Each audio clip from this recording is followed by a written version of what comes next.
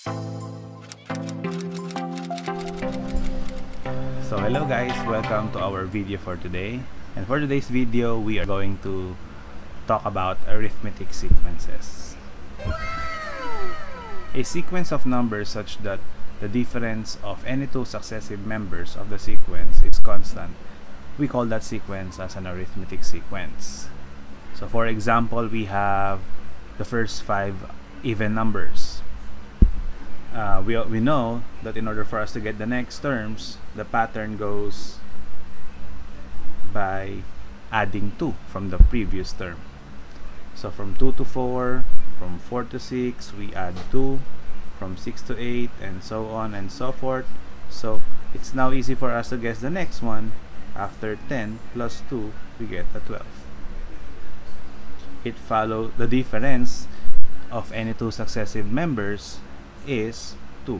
So let's use D to represent that constant difference.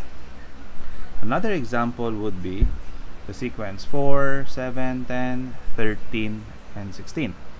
So next to 16 can easily be we can easily obtain the number next to 16 by simply following the pattern plus 3, plus 3, plus 3.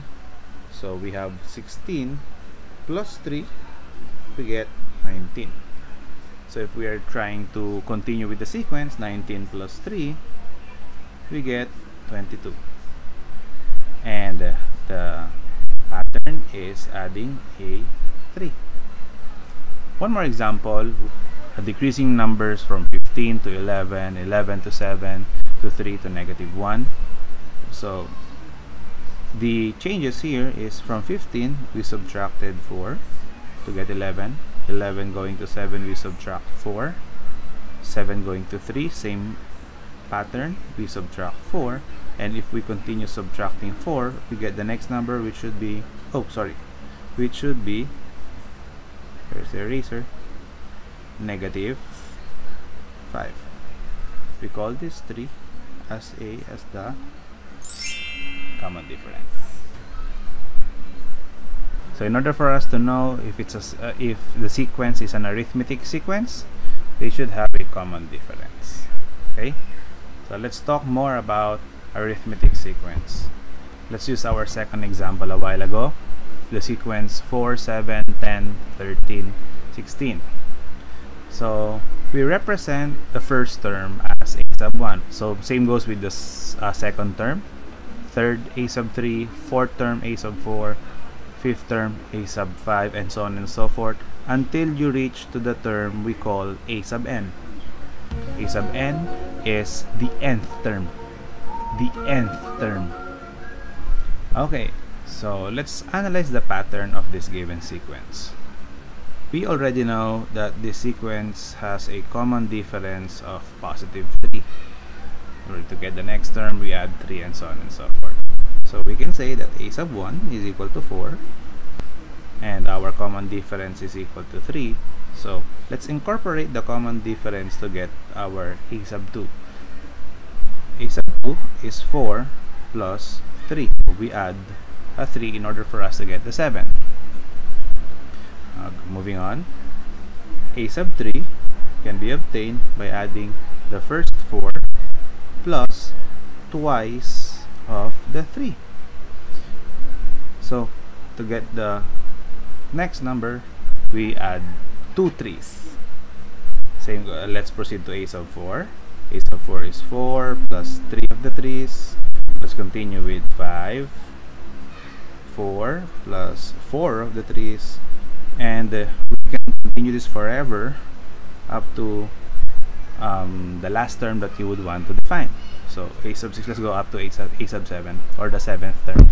So the 6th term is 4 plus 5 times 3, and the 7th term is 4 plus 6 times 3. So if we are going to analyze the pattern, this one coming from the first 3, and then the second 3 was multiplied twice in order for us to get the third term. To get the fourth term, we multiply the common difference 3 times.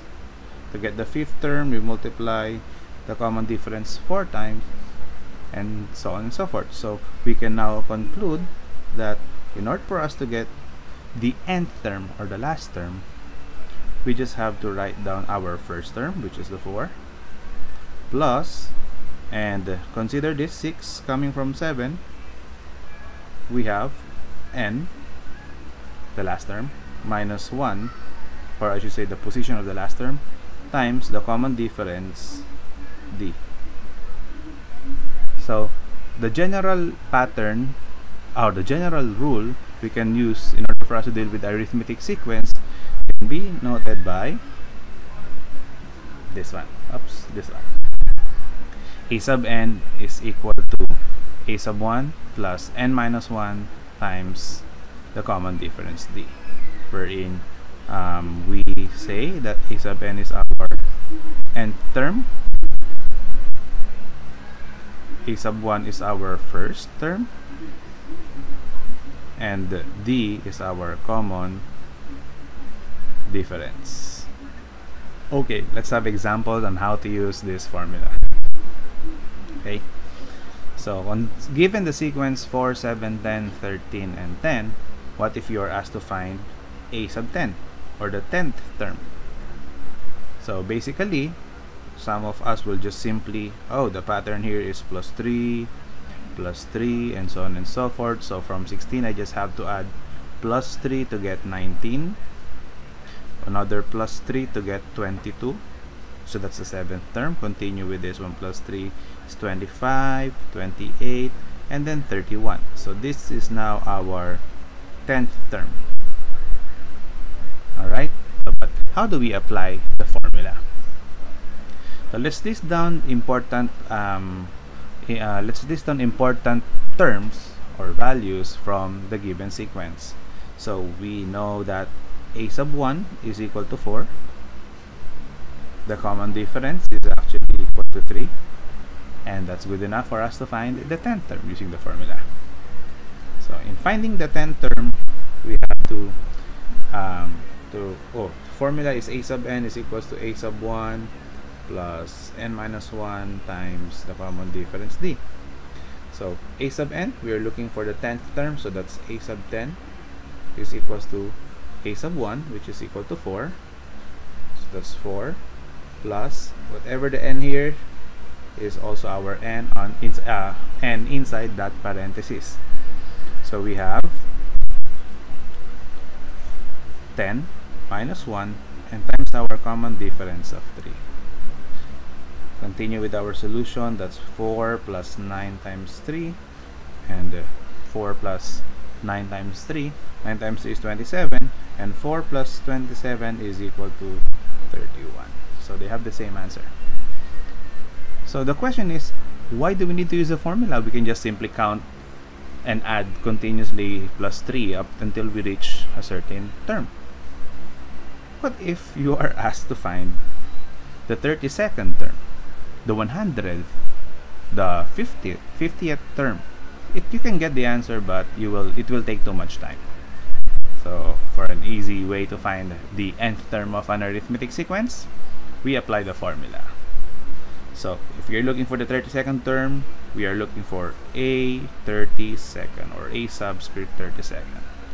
Same given, our first term is 4, so that's 4 plus, now it's 32 minus 1 times the common difference 3.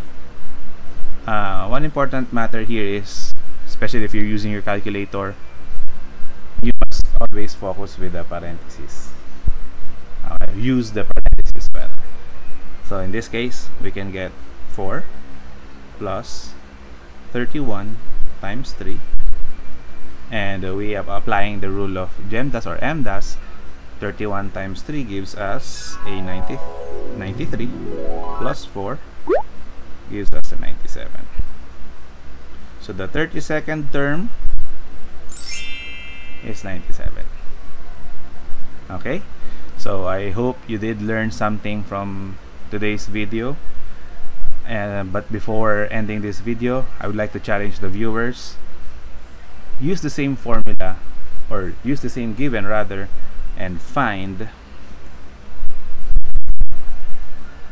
the 180th term. Alright, the 180th term. Put your answers in the comments down below, and I will see you in the next video. Peace.